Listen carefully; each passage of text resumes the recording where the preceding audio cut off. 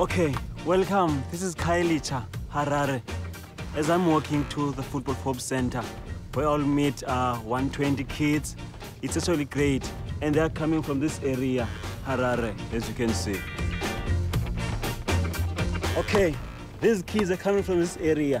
That's where they're facing challenges like drug, alcohol abuse. This center helps us into that.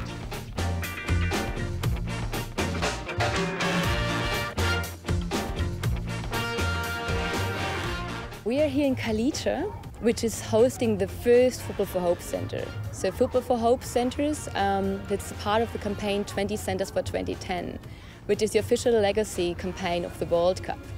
It is led by two organizations. On the one hand we have FIFA, and on the other hand we have Street Football World, the organization which I am working for. The mission of 20 Centers for 2010 is to create community centers across Africa which use football as a tool to bring education and public health towards disadvantaged communities. The aim for the Football for Hope Center here in Kailicha is basically to link youth into public health services and education. It's not about playing the game of football, it's rather using the language of football and specific drills which children can understand. It's so much easier for them if it's connected to their world. In South Africa, there's a huge amount of hope and a huge amount of opportunity. One of the things we want to do is help young people realize that that opportunity is out there, help them see that they have a future and give them hope for the future.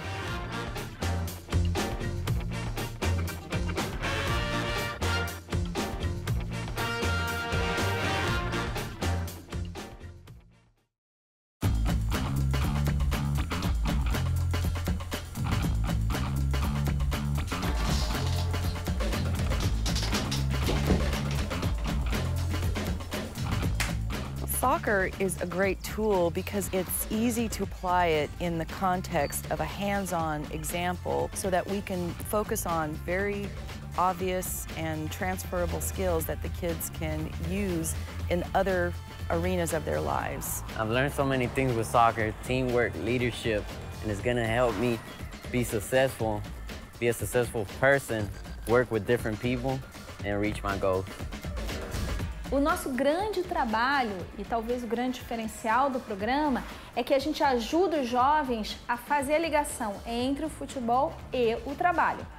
Eu acho que o futebol, na verdade, ele incentiva a eles estarem vivenciando emoções, situações que podem acontecendo no mundo do trabalho. Eu acho que isso não só no mundo do trabalho, mas no mundo enquanto pessoa. Não só para a sua vida, você não tem que só ser responsável na sua vida, mas olha o que significa ser responsável quando você joga bola, olha o que significa ser responsável. As habilidades que eu vou levar daqui é como respeito, como comunicação, como trabalho em equipe, que eu vou levar para o meu lado profissional, porque como eu quero ser enfermeira, como eu aprendi a trabalhar em equipe, eu acho que isso vai me ajudar muito na minha vida profissional. I've learned so many things playing soccer in the streets. So many of my friends, now they're like behind the line because they did drugs, they did gangs, they skipped school, everything. I started playing soccer and I stayed away from them. I couldn't hang out with them anymore. But I made the right choices and now they're behind the line.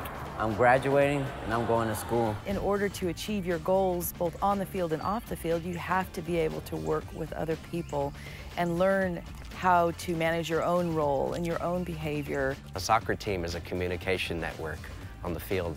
Everybody, when they have the ball, or even when they don't, has to be responsible for themselves. You have to take a leadership role. Are y'all ready to practice? I think sport can play a major role to our society today. All right, here we are.